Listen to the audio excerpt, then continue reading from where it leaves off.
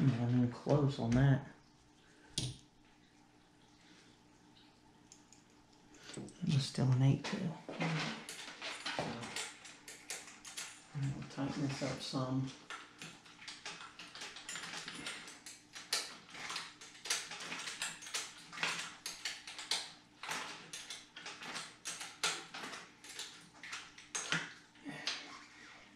Tighten it up where I got enough slack out of it. Well, help hold that up. And I'll just tighten this up the rest of the way.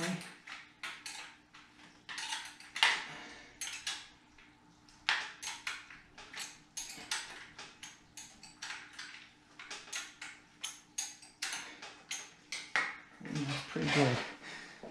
Now the last thing I gotta do is tighten these up right here.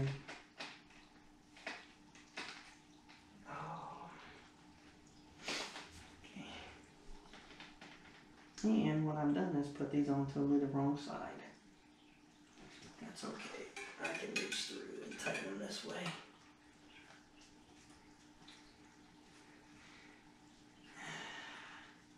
It really don't matter about them.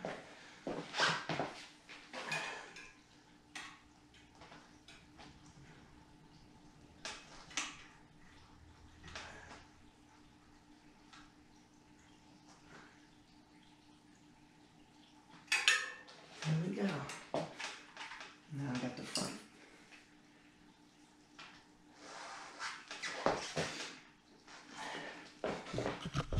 Now, that's the front fender all done and installed. That's all hooked up in there. There's all that. Pretty good clearance. I don't know if I like that. I might go back through and cut a little bit off of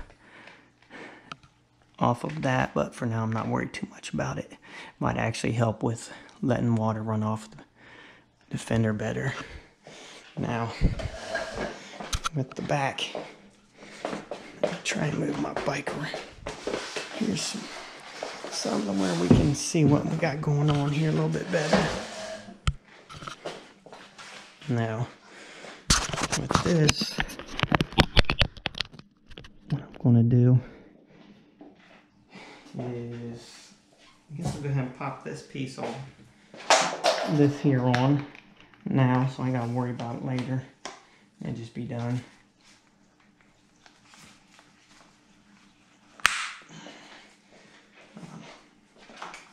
This little thing right here will bend so you can take it down and down through. So I'll go ahead and let that go on through. Stick that right there. Want to take, gather up the stuff I'm going to need now. And then go ahead and attach that right there. So put that like that. I don't know, it come with this little piece right here. I'm going to see if I can put it in. Oh yeah, that'll work. Put that in there. And I'll put this nut on there. There's a little pocket on this little plastic spacer. And I can run that onto. And it'll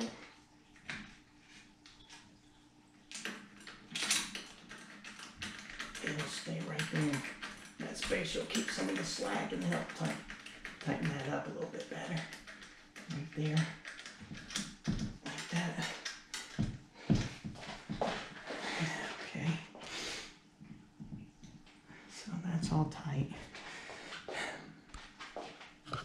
Next thing is down here, I'll put this little weird strappy thing.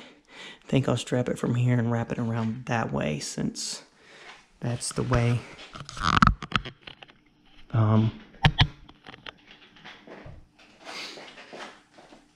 the motor's going to be on this side. The cranks is, so if I have to do anything, it might make it easier to get it on and off if I just do it this way. It just pulls tight, where it's just like most headlight straps anymore.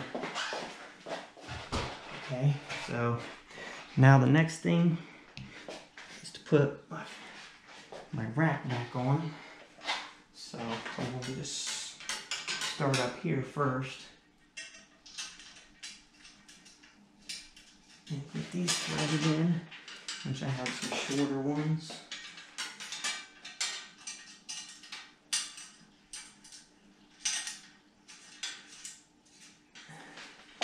And leave that like that.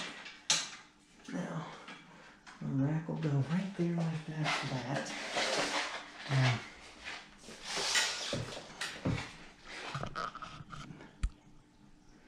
Alright, now,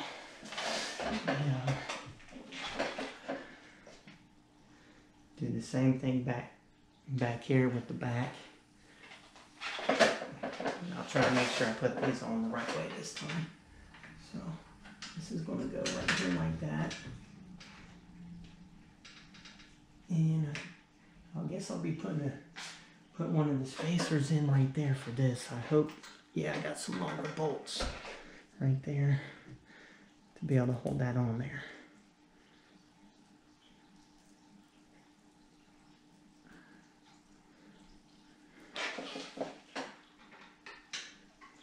See if that'll give me my clearance I need. It's maybe too long. I don't want it to go through and into my chain. So we'll have to check here real quick. There we go. And then see how it tightens up in there. If it's too far, what I'll do is I'll put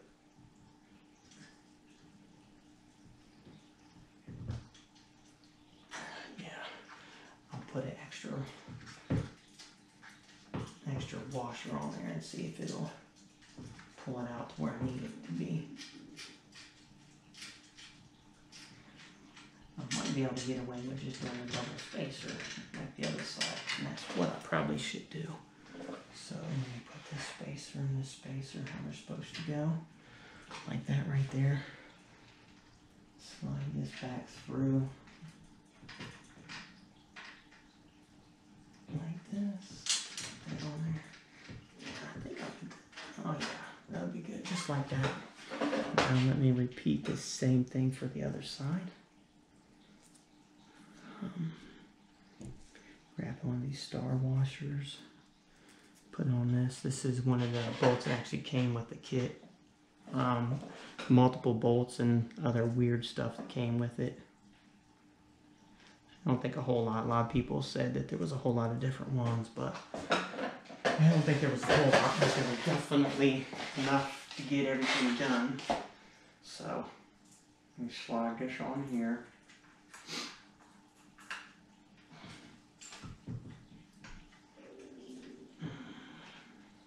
Do this the way it needs to be. Make sure I got my thing where it needs to be. Slide that through. Make sure this is lined up.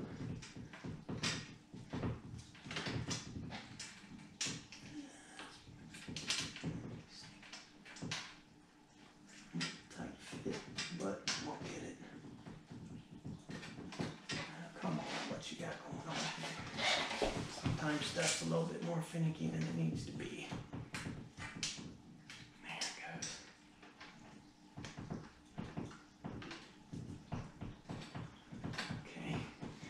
There goes that. And then I'm going to get my Y tool here. Good tool always to have, a nice Y tool. I should be able to tighten this up. Maybe.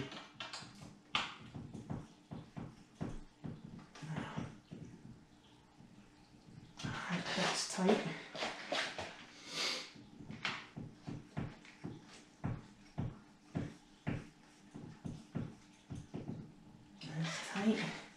It's all good.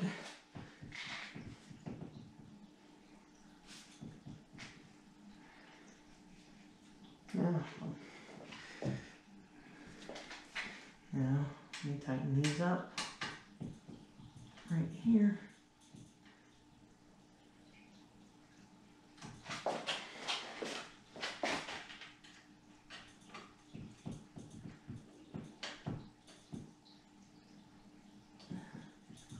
Alright, everything is done. Now tightened up. Really not too hard, just planing out the right tools you need. So that's how they are. It's a little off center from my rear rack. Of course, I've dropped my bike over a few times fishing, so you can see my rack is kind of tweaked and bent up, but everything's there. That's all there. Got pretty good distance, but it's still going to cover. I don't have a super wide tire, but the fenders are definitely wide enough to cover what I need, try and keep me from getting wet. Here's the front, a little bit better view of it and stuff like that. Everything installed and ready to go. So that was my SKS Velo 65 install. Went too hard, like I said. Just kind of research what you need. Do you need a mountain bike? Do you need a 700C, or do you need a 29er? And make sure that you're getting the right kit for the bike you got. I know they make them for 24s and 20-inch bikes too. And then, of course, fender is all about personal preference. I wanted something that was black, didn't stand out a whole lot, but wasn't super chintzy either and stuff like that. They make some that hug the rims a little bit more. I think right now the only thing that I don't like is maybe how far that is. I might eventually just undo that, pull that out, and cut maybe a ½ inch off of the rod and then slide it back down. And I may do it with the back, but for now it's fine. So I think the next video we'll see what we can do. Start installing everything on the handlebars. Start getting that done. Get my shifter cables routed before I can install the motor. My brake cable's fine. I just hung it up over here. That way it'd be out of my way when I've done this, and I'll just slide it back through and back down the frame where it needs to go. So, until next time, the next video, thanks for watching.